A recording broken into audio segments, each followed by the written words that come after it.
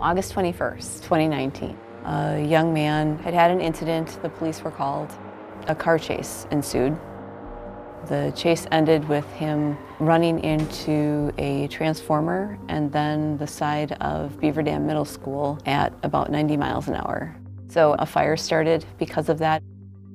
The first thing that I did was email M3. They're just always kind of my first point of contact when something happens, whether it's something small or something catastrophic like this. They always have the answers.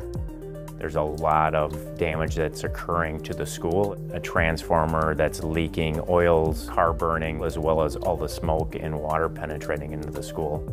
This looks a little larger than just submitting into the carrier. We really need to look at disaster response to make sure that the right resources are out there helping the client moving forward. We're really that immediate response. Clients are looking for us to guidance on what those next steps might be. M3 had connections, they had resources that we wouldn't have had and we wouldn't have known where to start. I don't think that the cleanup process would have started as quickly and as efficiently as it did.